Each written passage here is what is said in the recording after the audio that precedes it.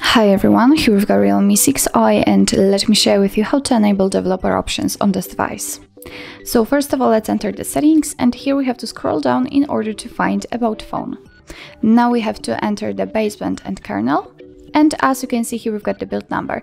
We need it because we have to keep tapping on it until we will see that we are in a developer mode. As you can see, we've got the information, so we can go back and we have to find the developer options, which should be in the additional settings. Let's scroll down, and as you can see we've got the developer options, as I said, so let's tap on it, and here we've got plenty of advanced settings which we can customize. So for example, we can change the window animation scale, we can show visual feedback for taps. Here we've got some options which are connected to the Bluetooth, and so on and so on.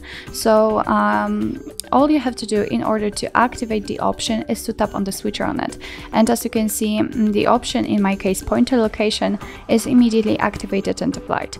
Obviously you can turn it off whenever you want to, just by tapping on this switcher again. If you've got the options without the switcher, like here in the window animation scale, just tap on it in order to open much more advanced settings. So if you're done with customization of developer options and if you'd like to turn them off, all you have to do is to simply go back to the very top of the list and tap on the switcher, and as you can see the developer options disappear, and after getting back to the additional settings, you actually cannot find the developer options. Obviously, no worries, you can customize them again, just go back to the build number step and keep tapping. So actually this is it. This is how to enable developer options in your Realme 6i. Thank you so much for watching. I hope that this video was helpful, and if it was, please hit the subscribe button and leave the thumbs up.